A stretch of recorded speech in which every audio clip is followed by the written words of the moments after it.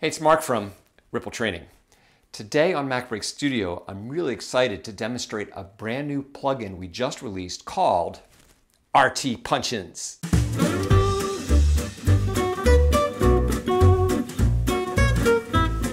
So here's the scenario. I've got a shot here of iJustine, and it's a 4K clip in a 1080 timeline, which is very, very common today because even phones shoot in 4K, and we usually deliver in 1080. So we've got a lot of resolution to work with, and we take advantage of that. So in this case, let me just play this clip. And that shot that I showed you previously, yeah, that one. Okay, for emphasis, I want to punch in right when she says, yeah, that one. In other words, I want to scale it up. Now, you could, of course, just blade and scale it up, but I want to do a little punch in, a little zoom. What are my options for doing that in Final Cut? One is to use Ken Burns, so going down here and choosing crop, and then choosing Ken Burns.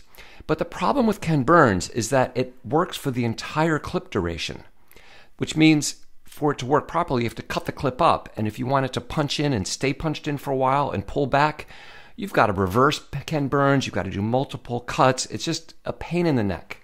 So it's really not effective here. It's not what I want to do, so I'm going to reset that. The other option is to set keyframes. But honestly, in Final Cut, if you keyframe both scale and position, your move won't look quite right. And I'll give you an example of that in a minute to demonstrate that. But I want to show you kind of the key reason we made RT Punch-ins is for something like this. So what I'm going to do is press I for an endpoint, and you can see I've got RT Punch-in selected here in the Titles and Generator sidebar. And the first thing here are the punches. And I'm working in an HD or UHD timeline. What's most important here, it's 16:9. So I'll select this, and I'll press Q, and I'll actually trim it to end at this other marker. And if I do nothing else and play it, yeah, that one. It's done. I've got a punch in, and it works perfectly. Now, if I put my plate at the beginning of this, we have this on-screen control. The default state is to zoom exactly 200%, which means if you have a 4K or technically UHD clip in a 1080 timeline, it will zoom exactly 200% and you'll have no degradation of resolution. However, you can change this. You can take this and you can reposition it and you can scale it and choose exactly the framing you want. And you notice nothing's changing because I'm at the beginning of this little title effect. So let's say I want it right about there. And now when I play, yeah, that's my exact framing that I get. If I change my mind with a playhead somewhere in the middle of the clip, I can still reposition this to find exactly the framing that I want. Yeah, that one. Great, so let's look at a couple of other options in the inspector here. First of all, there are tips available for all of these different templates in RT Punch-ins. If you click the checkbox, you'll get a bunch of tips that explain how to use it. We also have a bunch of support videos on our website if you want to dig deeper. You can turn the zoom in and the zoom out off. So for instance, if you wanted to do this as a straight cut, a jump cut, you could just turn these off. And now when I play, yeah, that one. We just get a straight jump cut. So I'll turn those back on. I can also select the speed of the zoom in and the zoom out to be fast, medium, or slow. I can add some rotation, and I can change the interpolation of the zoom style. So we've got a lot of flexibility on how this punch-in occurs. The other thing to notice about this is I was able to do it across a cut or as many cuts as are in here, and it will work perfectly. Yeah, that one. Okay, here I have a stock photo, and I want to punch into these two young women on the right. Let's see how keyframes work. So with my plate at this location, I'll set a keyframe for both position and scale. I'll move forward a little bit. Then I can either drag in these parameters here, or I'll select the transform tool this time. I'll need to zoom out a little bit so that I can see that bounding box. I'll scale this up and move it over.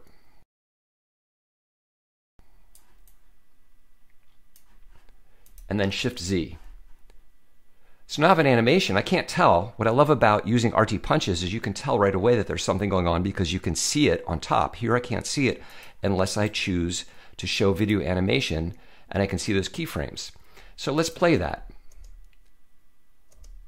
Let's move these further apart so it's a little more obvious what's going on. See that weird move? that's a problem. And the reason that comes about is if I choose position, we can see our position keyframes are smooth, but if I go to scale, you can't smooth those scale keyframes. So you either have to do linear, or if they're smooth, you get this crazy move that just doesn't work. So let's reset that. And of course, if you're working across a cut, it's not going to work at all.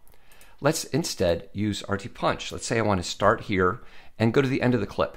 So I'll just select RT Punch, Q, and with the plate at the beginning, I'll move my little framer over here and say I want to frame them, assuming this is a very large resolution photograph, of course, and we punch in. Done. If we want it to stay punched in, we can just turn off the zoom out, and it will stay punched in for the duration of the clip. Let's also change the zoom in speed to medium. Perfectly smooth punch in. And once we've punched in, we can of course adjust the framing. And unlike keyframes, you have a lot of flexibility on the different options. So instead of easing both, we could do decelerate for a different kind of animation. So it slows down coming in, or we could do an accelerate. And each has a very different feel. I could do slow with accelerate. I'll go back to medium and ease both. And of course, we can also make this a jump cut. And what's kind of cool, if we make it a jump cut and shorten it up, we could make multiple ones. So I can option drag another one and then reframe this, maybe for these guys, option drag again, and reframe for these guys. And of course, each time I reframe, I can also zoom. And now we have a series of jump cuts. And if I want, for each of those, I can also add rotation.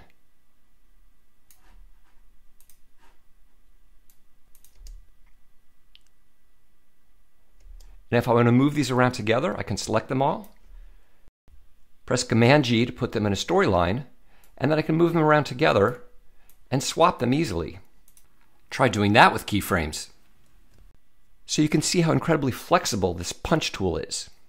You can punch out as well. So in this shot, I have a punch applied already. You can see I've turned off the zoom in. I only have a zoom out. So here we have the opposite, where we start in tight and then pull back to reveal the scene. How about this? I'm sure you've seen this before. This is Justine's lovely sister Jenna, and we recently shot her in Los Angeles, and the camera, for some reason, recorded it sideways. Often this happens if you start recording before turning the camera, which we didn't in this case, but this is what we ended up with. Well, there are several ways to fix it, but one great way is to use a punch. Let's check this out. I'll just press X to set a range. I'll add or punch with Q. And then over in the inspector, I'll change the rotation to 270. And I'll turn off the zoom in and the zoom out. So there's no animation. And I fixed it. It's perfect. I didn't need to rotate and scale. It's just done. And because this is implemented as a title effect, I can stretch it over multiple clips and have it affect all of them. And I can also reframe easily directly in the viewer. So you might say that's great, but what if you also want to pan after you've punched in? You want to move somewhere else. This is a good example. So here Justine is describing the camera, and she's pointing out some features. And I'd like to punch in because we've got lots of resolution to work with, so let's do that. I'll move my plate where I want the punch in to start. I'll press I, and let's say I want it to end here. I'll press O. I'll select my punch in and press Q. With the playhead at the start, I'll set the framing I want. I really want to focus up here, and I'll keep the default size so I know I'm not losing any resolution. I'll also change the speed to medium. And let's play that.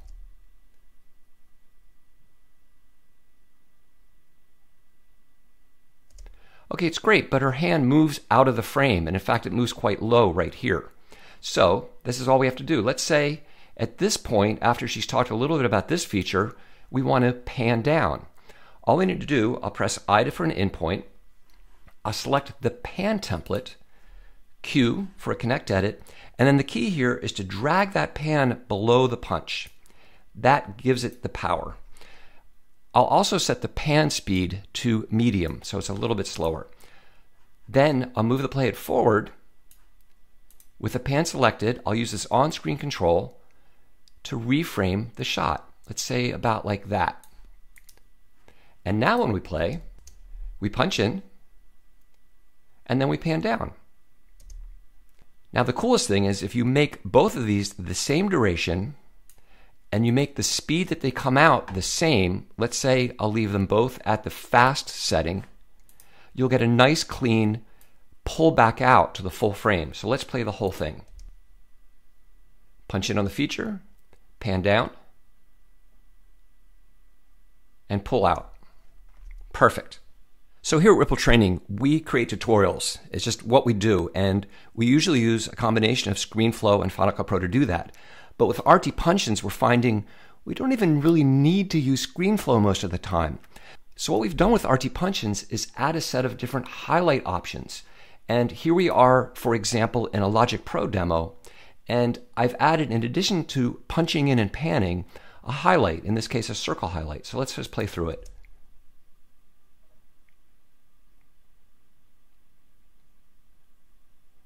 So you can see I've used these to punch into the interface. Then I've used a circle highlight to identify a specific area, and it's easy to adjust the position, the scale, the radius, the color, everything you want, and whether you want the background to fade or not.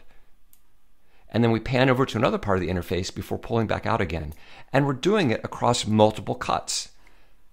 So you can record, rather than spending $129 on ScreenFlow, if you need to do this kind of user interface tutorial, by using QuickTime Player to do your recording and RT Punch-ins to do your punch-ins and your highlights, you can create very sophisticated tutorials very quickly. Here's an example of a Resolve Fusion tutorial where I'm using the rectangle highlight.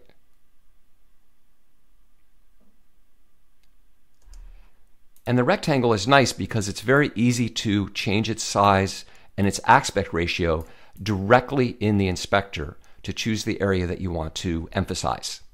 Here's an example of using the line highlight. And the line is easy to manipulate. You can move the entire highlight around, or you can manipulate the line itself with the on-screen controls. In addition, we have arrows, and each of these highlights include optional text as well. It's great for adding emphasis and explanations in educational videos. And if you have Ripple callouts complete, you can add trackable callouts to your punches and pans. RT Punch-ins are also great for social media posts. The first thing you can do is make your media fit the aspect ratio. So here I have a square aspect ratio project that's designed for an Instagram post, and I have a photo, could be a video, it doesn't matter, that doesn't match the aspect ratio. Rather than using spatial conform or adjusting the scale, you can simply use a punch-in. So I'll press X to select the clip, I'll select the square punch-in and press Q. I'll move it down below these other ones. I'll turn those on in a second. And then with the playhead at the beginning of the clip, I can choose exactly what framing I want for this. So let's say I want it to include most of the area, maybe right about like that. So instead of it punching in here, I'm going to turn off the zoom in and zoom out and just use this punch in to reframe the shot. It's static, but it's framed in the full square frame, and I can reposition it exactly where I want. In addition to that, I've added a punch to actually punch in. I've added a pan so that after we see this shot, we punch in tighter, and then we pan over to reveal this church.